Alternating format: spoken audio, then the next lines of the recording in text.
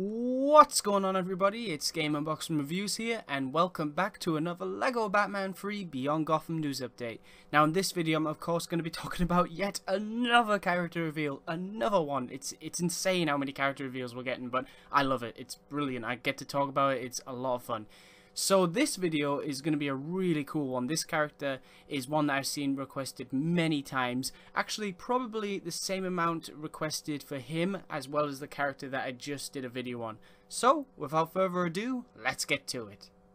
Alright, so here he is. This is Kyle Rayner, and he is of course a White Lantern. Now this is awesome because previously we just got a Black Lantern announcement, which was the Black Hand, and that's awesome. And then I remember, you know, loads of comments flooding in, people saying, okay, this is cool, we got the Black Hand, but I want the White Lantern now to make it complete. Here you are. You've got a White Lantern, you've got a Green Lantern, you've got, have we seen any Blue Lanterns? Yes, we did. We did see a Blue Lantern. We saw Laffy's, I think, is an Orange Lantern, and Sinestro's yellow, and Atrocitus is red. So yeah, they've pretty much got every single one. I believe there was a Pink Lantern, I think.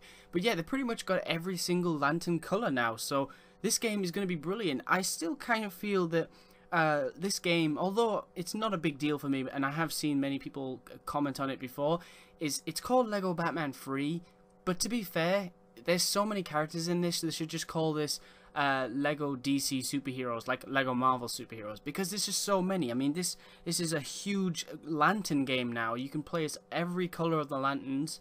It's insane. I mean, you can fly around Oa and all the different planets. It's very much a lantern game than it is Batman, but it's also, you know, all these other characters and enemies and things from the DC comics. But I definitely think it's very much a lantern game. So yeah, I don't know, it's just a little nitpick I have, but it's not really a big deal. I mean, when I look at the box and I see LEGO Batman 3, I'm not going to get cross about it. It doesn't really bother me. It's just something I thought I would mention. But yeah, this guy looks awesome. His design is really cool. It's really nice to see a White Lantern finally playable in the game. And I'm really excited to see what he can do because, of course, hopefully, we're all hoping from the gameplay that we saw, many of the lanterns seemed a bit unique compared to each other. Depending on the colour, it seemed like they could do a few different things than the others. So for example, I believe red lanterns seem to be a little more aggressive than the green lanterns. So hopefully white lanterns can do things that black lanterns can't. And of course, maybe, just maybe, we'll get a Kyle Rayner Green Lantern costume as an alternate one. That would be really cool.